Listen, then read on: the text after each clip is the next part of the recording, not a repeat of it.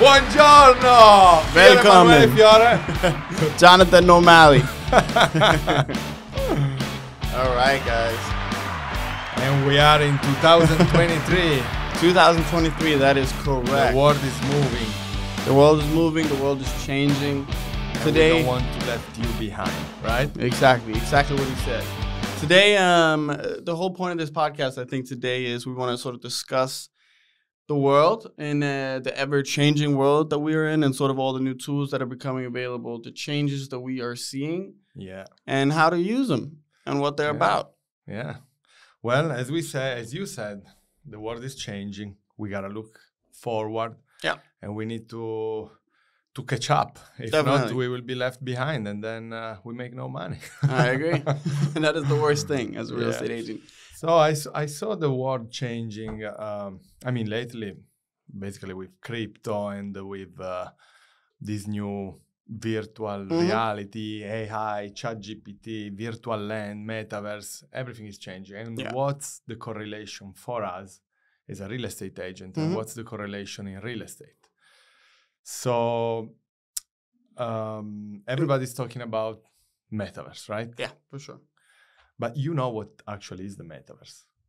Do you know? I haven't dabbled too much, but mainly my knowledge is from you. But the metaverse, I mean, the way I saw it is basically, I mean, you know, a computer game. But until people started saying you're buying stuff in there, they're buying land, and explain it a little. Actually, you make a good point. The metaverse started from the gaming industry. Right. The real metaverse industry started in 2007 and then developed like much more in 2017. And now, because of Mark Zuckerberg putting billions into research and into development, is on the mouth of everybody. Yeah. Because it's kind of creating the branding to have people following the network effect and then go on his metaverse. Yeah. But this metaverse started like a decade ago with the gaming. People were buying weapons, soldiers. Yeah, you could buy cars. a skin and all that other stuff. And was like kind GTA of and stuff like that. Was kind of a sort of a metaverse where real people were interactive in the video games and they were living in this virtual world. You're upgrading your character in the game. And Just do competing that in between, real life. yeah. Basically, it's a parallel, the equivalent of real life in Yeah. a gaming. So this metaverse evolved, and now they want to bring it into the real life and the day-by-day life of every person. And everybody thinks that the metaverse is just one. The metaverse is not actually just one. There are many virtual world or virtual reality out there. You're saying different platforms. Different platforms, Yeah, exactly. And there are many companies that are investing and developing those platforms. And there is Sandbox, for example, the virtual world of Sandbox. There is Decentraland. There is Nifty Island, Axie Infinity, Pixeling, Star Atlas, Somnium Space. There are many. Yeah. And then there is the metaverse from Mark Zuckerberg, obviously, that is the one that wants to attract the most. Right. For real estate, what can we do about it? So it's already a couple years that celebrities or big companies, they're investing in virtual land. Virtual land. What is a virtual land? A virtual land is actually a parcel or a pixel in these platforms. Those platforms, they create a world, limited world. So there is a certain amount of parcels. Space. So real they world create, space. Yeah. They create scarcity. Yeah. They create scarcity. All these companies, they are buying piece of land and developing their houses or their stores, their shops. And there have been, like last year when there was the crypto FOMO, now there's the crypto winter, now many people are not talking about it anymore. But they were investing a lot of money in those parcels and buy virtual land. What is a real virtual? How do you think, what is it? So, I mean, just to give you an outsider's perspective here, do you really think that is so? Here's how I look at it before I sort of go further into it. Do you think I don't think Snoop Dogg or Justin Bieber and all these other people, because I personally don't know anyone that uses it. Well, we had the example last year of Snoop Dogg building his mansion, replicating his real mansion in the. No, I know, but that's a one-time world. thing, right? Like, I don't think they're actually playing the game. Like, do you think it's just because they want to be ahead of the curve sort of on advertising? It's like, oh, I'm part of the metaverse, or like Do you think they're actually utilizing the game, like playing the game? I think, to be quite honest, this is sort of, they use it as saying, oh, this is an investment. Could be an investment for them because they are the early adopter, but it's also another platform for them, right? to monetize for them. Yeah. To monetize in the virtual world, but to monetize also in the real world, marketing themselves as a pioneer of this new... You're the forefront of it. Exactly. Right? Yeah. And they will actually be the one who benefit the most because probably... I mean, who knows if they invested their own money or resort marketing? The company actually paid them to build their... We don't know about that. That could also be a thing. But that's for example, Justin Bieber last year hosted few concerts in the metaverse. Yeah. And they were actually selling virtual tickets for the avatar. Yeah, the avatar of yourself has to pay to host, to assist the Well, then concert. It becomes worth it. Right? Yeah. Like if I was Justin Bieber, I'd do the same thing. Yeah. If I can do a concert in my living room. I mean, this is a real things happening. So in the metaverse is actually like the real world. You buy the land, the parcel. This land will be transferred in a sort of in an NFT. Your parcel. I mean, when you say, okay, I bought a virtual land, so where is it? Where do you put it? Yeah, it's an NFT. Do you get a certificate or anything? Yeah, so it's an NFT, non-fungible token. So the way you buy real land in the real world, they transfer you a deed, paper deed. In the virtual world, they give you an NFT, non-fungible token of your virtual land, and then you store it in your crypto wallet. So in your crypto wallet, you will have the crypto wallet where you store the tokens and where you store the NFT. And so your virtual land will be a deed NFT. So all the deed you have in the real world, in the virtual world, instead there are many NFT that you store in your crypto wallet. So there are pros and cons, and we will talk about this a bit later. But to keep explaining you guys what is really about, there are these people that they buy land, they hire real architects to create their home. That I actually like, though. That I like, because that you're paying, that at least is something of value. Otherwise, it's not just some guy that made it up overnight. Like it's not like the NFTs or some guy made a fucking emoji or something like that. Where it's this I like. If they're bringing in real professionals and adding real value, they hire a real architect, and then the real architect, when the project is done, they hire a real developer of the Web 3.0, where they actually build. They can do it. Dimension. Yeah.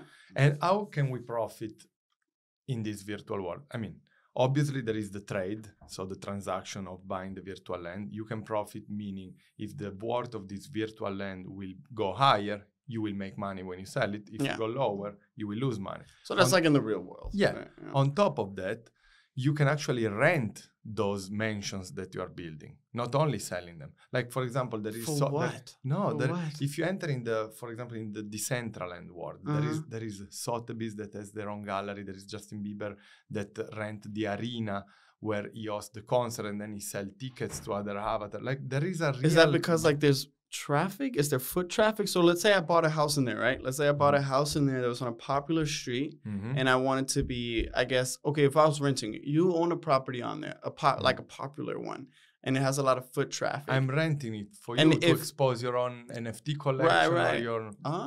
So if there's enough foot traffic coming by this popular home that you have, because it's really cool, it's sick, it stands out, I rent it to promote my own stuff. It's actually like the real world. You can rent it out. So it's actually a cash generative asset as real estate. The same value as the real estate in the real world will have in the virtual world, because you can generate rent, cash flow income. So it's as an intrinsic value. And then you can sell it for profit or for loss in terms of how do you evaluate the profit or loss if your investment is good or not? There are pros and cons. The pros is that it's like the real estate. The cons is that those metaverse, the problem is that there are many platforms. Right. Yeah. So gotta be a network effect in order to have those parcels be worth something. Yeah. Because if today everybody goes on Sandbox or on Decentraland, then you go, I want to go because there is you. Someone else want to go because there is me. So it's the network effect. And this network effect is what creates the worth of this platform, like Instagram. Basically. If everybody move on from Instagram, then your post is worth nothing and your Instagram ads is, it's not valuable. It's the same thing. So the cons, what is it? That now we are so much in the early stages that, yes, you will be an early adopter.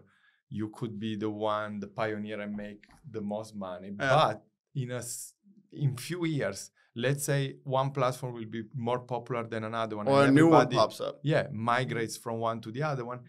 Yes, you will be.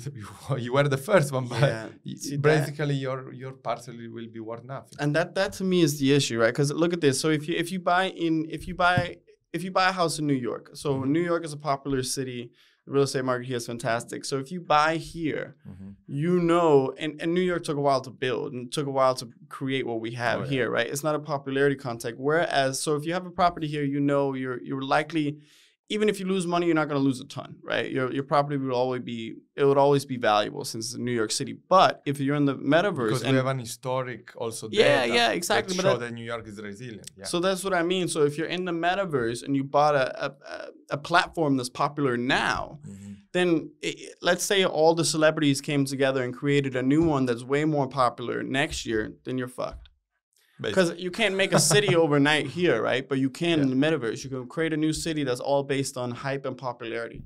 So that to me is scary. And this is the risk on every kind of new investment. When you invest in a new company, a new app, a new world, a new metaverse, new everything, like even new cars.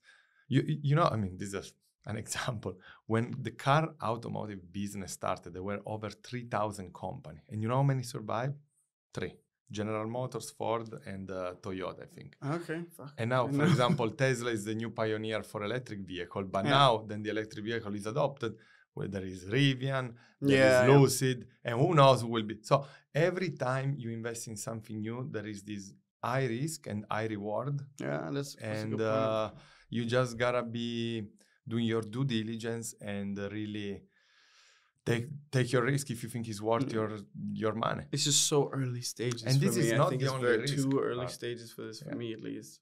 Yeah, and this is not the only risk. The other risk is that since it's a virtual world, there are hackers. If you lose your wallet, if you lose your seed phrase, you lose all your worth in crypto. So you need to know how to store it.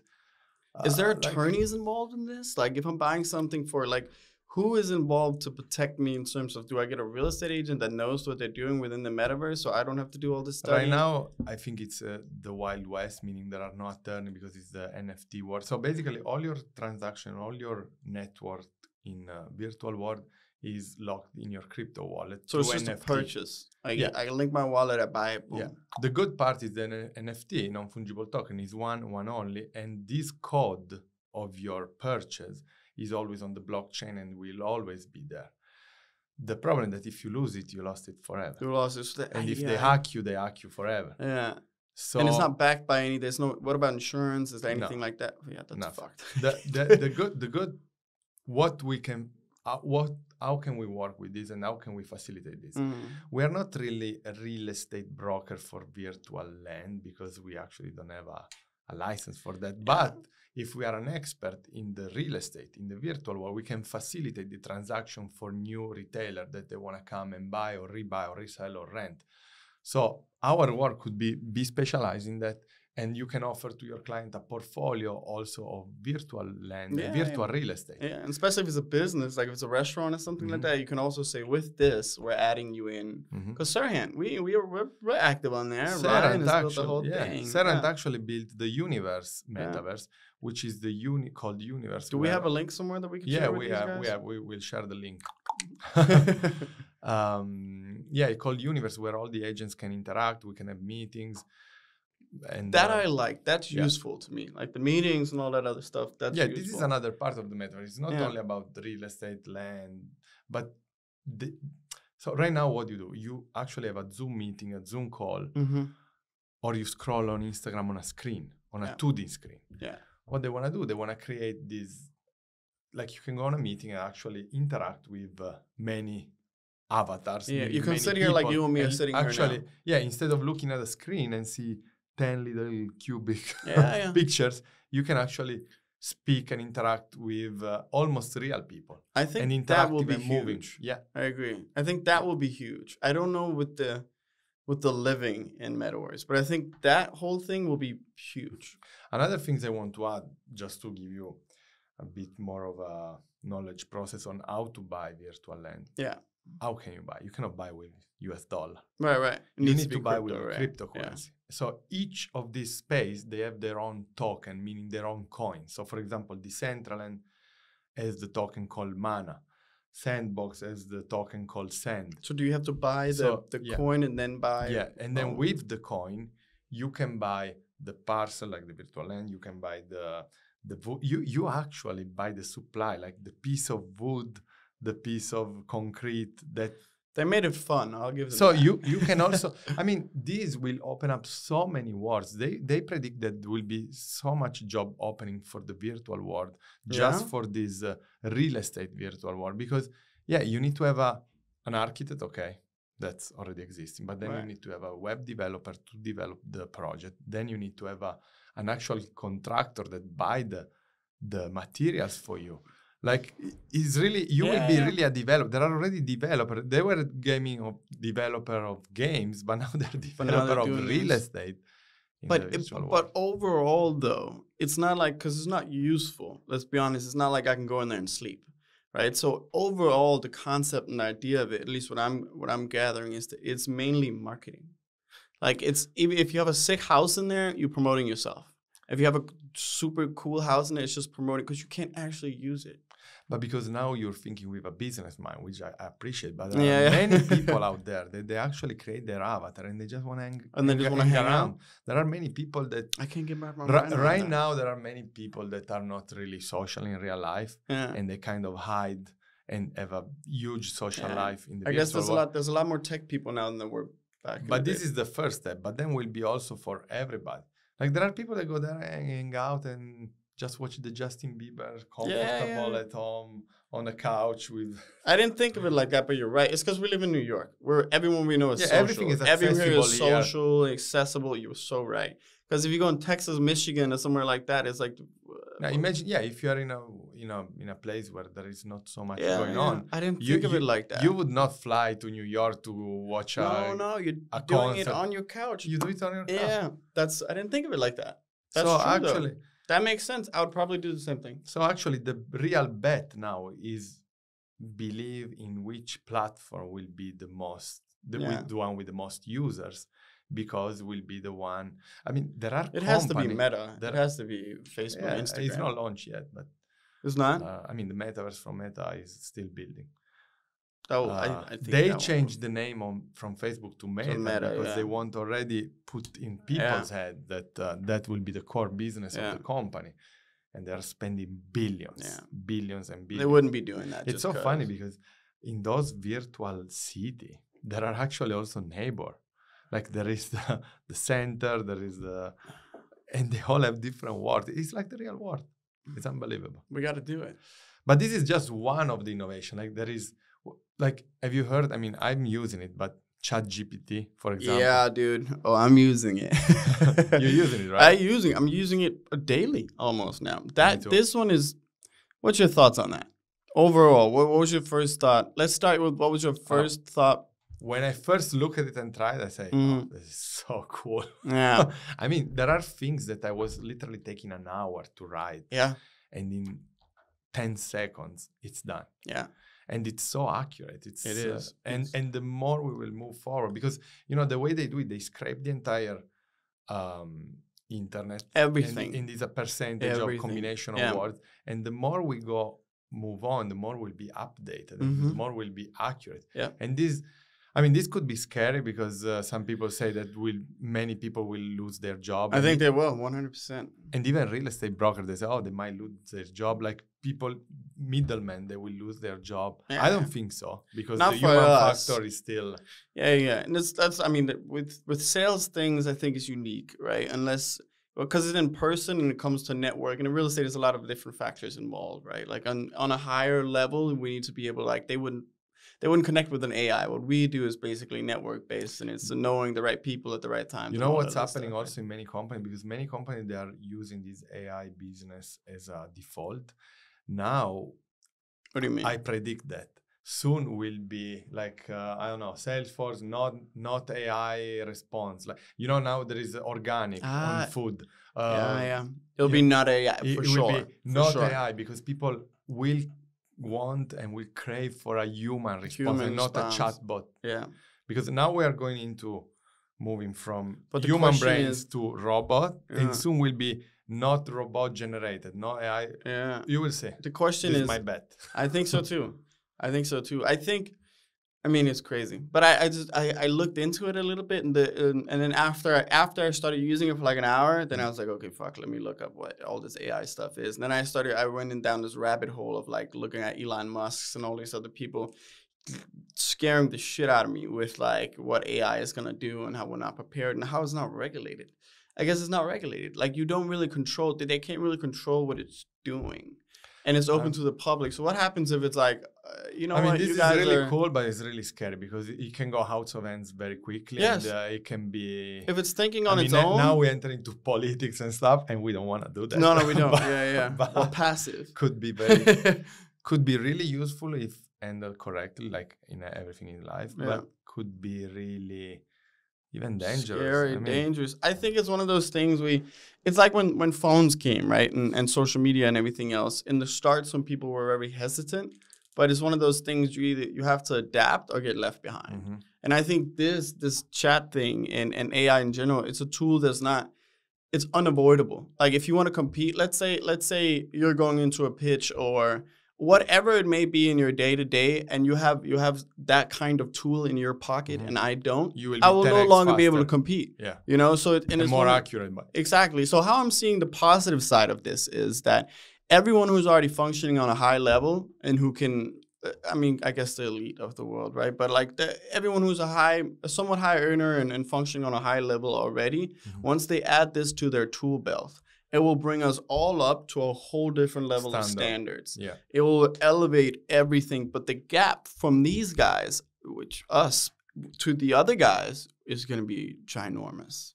yeah. You know, so that gap is going to be crazy. So that's why we always need to be updated and keep studying Yep. and be. Yeah. But I disagree on one point. They say, "Oh, many people will lose their job." Yeah, many jobs will disappear, but Yeah. many others will be They'll created. pop up. Because remember that behind a technology, there is always the technology developer, for sure. For the- sure. Yeah, yeah. the It's just a new form of the job. security. It's just maybe many jobs will be switched from this kind of job to the technology side. Yeah. But that's And- going to be a hard transition. And also, all the new generation is basically living on That's true. technology. That's true. So maybe will not be us, but will be Yeah, two yeah. generation after us. Yeah. And, so I'm not really afraid of unemployment rates. I don't think happening so because either. of that, because the job will just change. Yeah, I think it's probably the more. I mean, the next generation is probably fine. I think that it's the immediate ones that is like when this is coming out, you'll lose your job. Let's say like a 45-year-old person or like a 50-year-old person who is, you know, I mean, I don't know. Let's say working as a cashier lady, Mhm. right? We already have those self-checkout things. Mhm. And then once we advance more and more, those will be completely obsolete, right? And people like that don't really have a second option. Eventually, they'll get old enough, and that's that, and it's just up to the new generation. But I think it's that group of people that is going to be heard of this, like copywriting. Dude, I was writing a description, like a description One second is for an done. apartment the other day, and boom, right? And I can even write in there, be a little witty, you know, say Yeah. this, and that, and just. Yeah, but yeah. But it's a mean, tool, right? I think this is very cool, and I think so too. I'm all for it.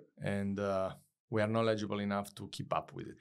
Well, here's the thing. Like so Elon Musk is making that. Do you see that robot he's making? He's making a household robot. They already announced it. Uh-huh. It's real. And I think he said like it's gonna cost $30,000. I don't want to give you guys a time, but he already launched it. He did the whole like, you know, Steve Jobs, like this is the new Yeah, innovation. the speech and the Yeah. presentation. He did that, but bro, once you can put the AI into that thing, that's when I'm scared. Well, the chips. Yeah, there are a lot of things that. Because now it's a robot that has this kind of knowledge that's everywhere and can actually move and react on his thoughts. Well, just a few days ago, I went to Louis Vuitton store, and there was the Yayoi Kusama robot painting, and Really? everybody thought she was there because they put the Oh, and she was moving, looking at you. They actually interact like the real humans. 57 and Fifth Avenue, Oh, I on gotta the go. window. Yeah, it's still there. But and to give you the last things in terms of investment, real estate, whoever invested in virtual land and in those Sandbox, Decentraland, Mana a year ago, when crypto was at the all-time high, they didn't lose, because if you don't sell, you don't lose, but they lost like probably 10x. Yeah. Right. Why? Because of seasonality, because of the crypto winter. I don't believe because of the project. What's the crypto winter? Crypto winter meaning bear market. Okay, gotcha. In the stock market, you call bear market. In the crypto, you call winter? And summer. All right. Yeah, because it's cold. Yeah, I like that. And then nobody spends money. Everybody keep their hands here before they were all. But yeah, I mean, this investment went down, I think 11x was 11x higher before, like literally 9 months ago. Yeah. But this is because of the overall market. And everybody's afraid, all the things we said before. Yeah. But again, as a real estate broker, as a real estate agent, giving you a real estate advice, there is an opportunity out there on the space where you can actually build your home, actually buy your land, build your home on top, resell it, or either rent it out. And many users, because the secret is always to don't have all one eggs in one basket. Of course. Maybe buy few parcel in one virtual world, few parcel in another, or few in another one. So you bet on the virtual world, and then the winner will definitely offset the losses from the other. Yeah. Or you invest on an ETF, on a metaverse ETF, where there is it's like a basket of all of them, and then you call it a day. That sounds like a good idea. Yeah, I mean, if you don't want to be too specific, you just buy an ETF of metaverse and. So, question: if all these other ones, they're already out, all these different ones, but the biggest one yet is not out, Meta. No. So once that comes out, these are fucked. It takes time, right? It takes billions of dollars. Okay. And time. Yeah, the other one, they are already born because they started from a gaming industry, and they just developed. Okay, so they're it's not like they're bad ones. They're good. Was a game, and all those gamers, they all gather together and they create their own metaverse. Axie Infinity, Star Atlas is a game. It's a game of like Star Wars.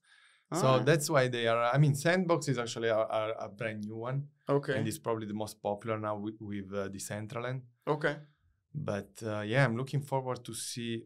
First of all, if this adoption will be a mass adoption. Yeah. And which one will be the winner. Which one will be the winner? You remember when Facebook started, it was only Facebook, then there is Instagram. Facebook was right. Instagram. Yeah. And now there is Twitter. And there's always TikTok. Yeah, you're right. It's the same concept, different platform, different network effect. The challenge, what will be? The challenge is that if you create your own avatar and you can play, let's say, on Decentraland, then you want to play also on Roblox, you want to play also on Metaverse, you want to play also on Sandbox. This is the real challenge, having all those platform connected all together, and you can fly from one guy with the same avatar. That's how it should be. Yeah, but this is what they didn't figure out yet, because, for example, the avatar of Roblox is like a Lego figure, it's hard, and cannot go on the Sandbox because it's they have to figure out. If they could figure out that, then I see a bright future. I'm kind of sold, because now you can go everywhere, right? And they're all available. Because it would suck to have to set up a new avatar for each thing. Yeah, and then the whole building your character doesn't really make sense. It's what Facebook did with Instagram. They bought it out, and now they're connected. Because then it's like real life, and now it starts making sense. Because if I can build up my avatar on all platforms and all the metaverses, that'd be cool. Yeah. I can buy my own spaceship. Yeah. Fly around. Anyway, I hope you guys enjoyed and find this video helpful for you. Yes, and we'll probably discuss more in the future, and maybe we'll even do a podcast. And maybe the next podcast we do with the with the goggles. That could be cool. Thank you guys. Thank you guys. Emanuele Fiore. Jonathan Normali. Have a good one. Ciao.